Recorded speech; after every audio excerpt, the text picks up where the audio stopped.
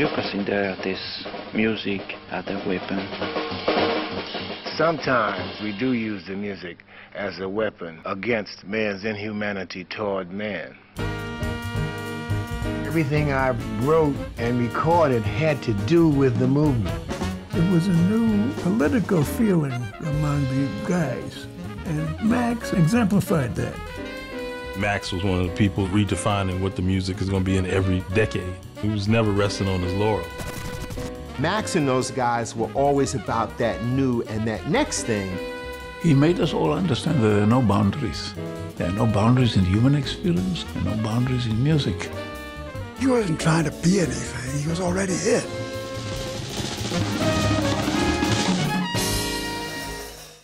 Friday night at 9 on JaxPBS.